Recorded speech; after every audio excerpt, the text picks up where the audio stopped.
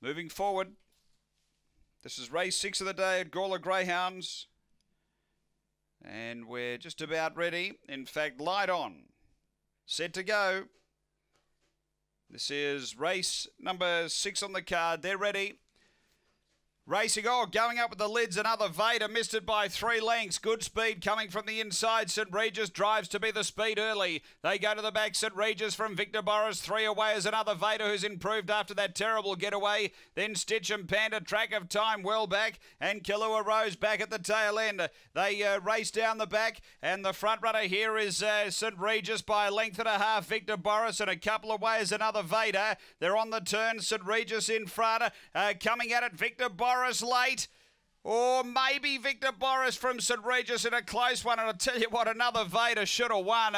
Wasn't far away. Then Track of Time from Stitch and Panda. It was back toward the tail. Time here is around 31:40.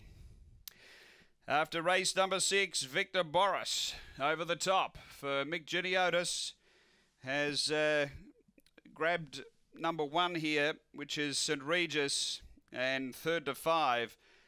Which is another Vader.